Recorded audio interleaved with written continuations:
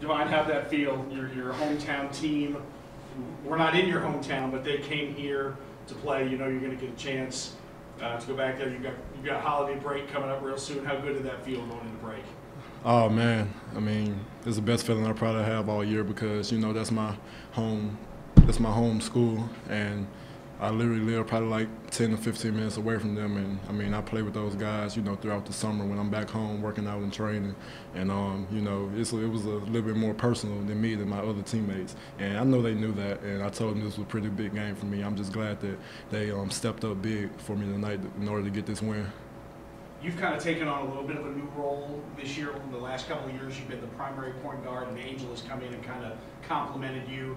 You're now moving more into a two-guard spot with Angel as the pure point guard. How has that changed how you've been playing? I love it. It takes a lot of pressure off me as being a primary ball handler, and him coming in, me and him are, always looking for our teammates, passing wise, and getting everyone involved. And it's just wonderful to have him as, as a point guard to compliment me, and as I do the same for him. You've got back-to-back 23-point games. What's been working well for you the last couple of games? Just staying aggressive and confident. I had a bad game, the Iowa game, so I was really, mad at myself, and I beat up on myself a little bit. So, I just knew that I had to turn around quickly after that Iowa game because I was real disappointed in my performance. So, I'm just keep pushing forward and just keep continuing to get better on all cylinders. I'm going to ask you kind of a funny question.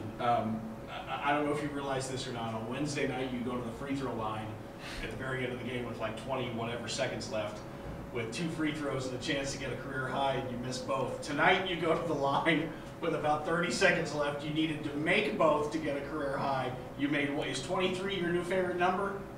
Oh man, that's nerve-wracking. That's very nerve-wracking. I honestly don't know how many points that I have to the game because I'm just playing because I'm so focused in on me and my teammates, and that's kind of crazy that it always happens like that for the past 2 games. But hopefully that number will increase very soon.